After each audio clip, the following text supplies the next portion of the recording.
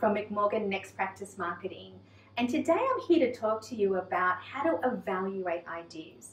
Now, we know ideas are hugely important because they can be the difference between whether something connects and changes an attitude and behavior, or whether it's just blah, blah, blah.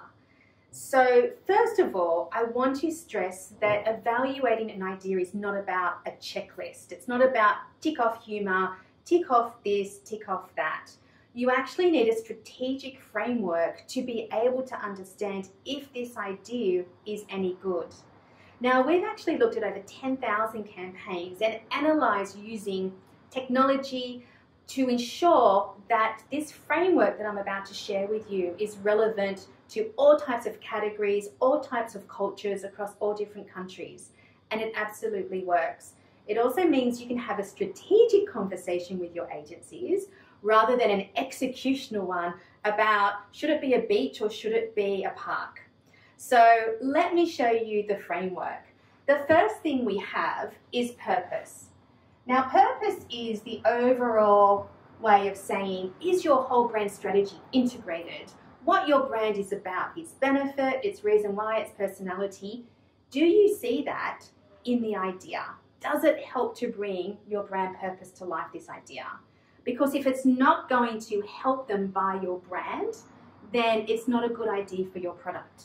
It may be an interesting idea, but not for your business because you're about driving results. So purpose absolutely has to be in there. The next thing is distinctiveness. Now, we all know how many messages are out there today. In fact, last count I heard, there's about 5,000 messages that everyone sees every day. So it does need to be distinctive. It can't be same old, same old, same old, boring. And inherently, you know this because you're also a consumer and you know if something is boring and blah, blah, blah, or whether it's actually distinctive and different. The third thing is really around relevance. And relevance is driven very much by your insight. So the insight which really helps to engage your consumer and shift their attitude. The insight helps to bring that relevance to life so they say, yeah, they're talking to me. That's something that I want. And last but not least, there's context. And context is around right to play. Do you have a right to actually be in this conversation? If I was to use an example, and this is an Australian example, a wrong context was when Woolworths used Anzac, the Anzac pictures, to be able to promote their brand. And Australians said, no, that's not okay. That's not appropriate. You don't have a right to play around Anzac Day. You give me fresh fruit and vegetables, but you don't have a right to use our Anzacs for a commercial purpose.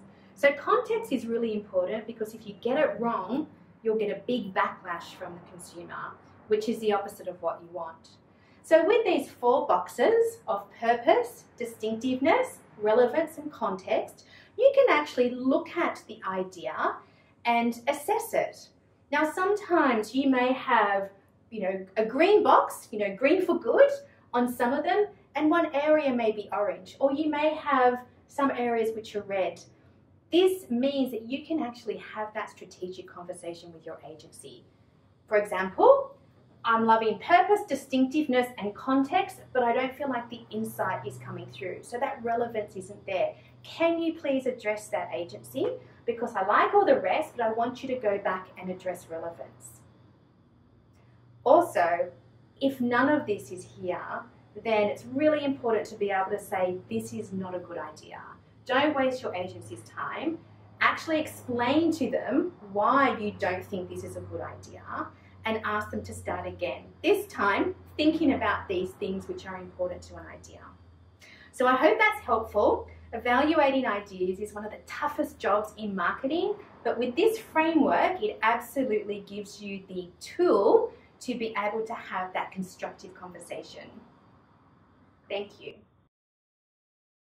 Hi, it's me again. If you enjoyed this video series, then maybe you want to think about coming to one of our training programs, because not only do we go into a lot more detail around the frameworks that you've seen, we actually provide live examples, real case studies, and role plays so that you actually understand exactly how to do this back in your job. So don't delay, come and join us. We would love to see you there.